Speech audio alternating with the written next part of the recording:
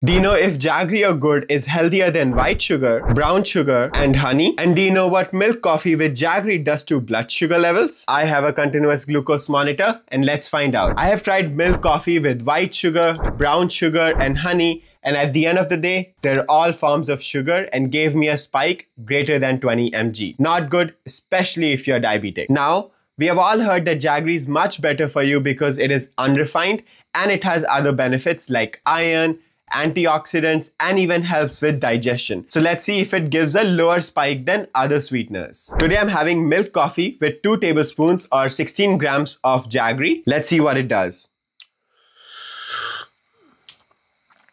Wow, I like the taste, but it's much sweeter than coffee with white sugar.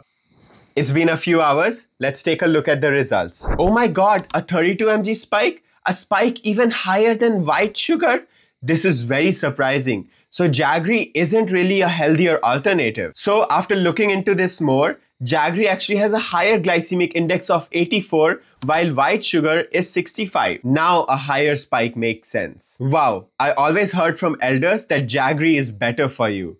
Apparently not. Sure, Jaggery may have other side benefits, but for blood sugar levels, it's terrible. So if you know somebody who's diabetic and has Jaggery, let them know about this glucose spike right now. And so far, milk coffee with no sugar has the best result of 5 mg and black coffee is the best at no spike at all. Now, let's see how artificial sweeteners do next.